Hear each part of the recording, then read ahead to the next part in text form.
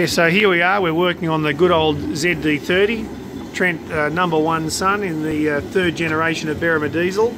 So at the moment he's getting the turbocharger off in the exhaust manifold. It's actually got an exhaust leak, and it's not uncommon on ZD30s. These engines run extremely high exhaust gas temperatures from new, and I've measured them as high as 600 to 700 degrees under peak load. That's fairly high, particularly when you're seeing them running to 700 degrees. So Trent's just getting this thing stripped down. We're not sure if it's a manifold crack, but it's definitely got a manifold leak down there. It might be, like a lot of them, just a gasket. Put all new gaskets in, get it all back together again. It's getting a 3-inch exhaust upgrade to, obviously, on the return of all this, keep those temperatures down. If you can get rid of those gases quicker, it all helps. So we'll leave him to it. It's a bit of a horrible job because you've got to strip everything, but it just shows you what's involved when you're pulling out a manifold from some of these motors.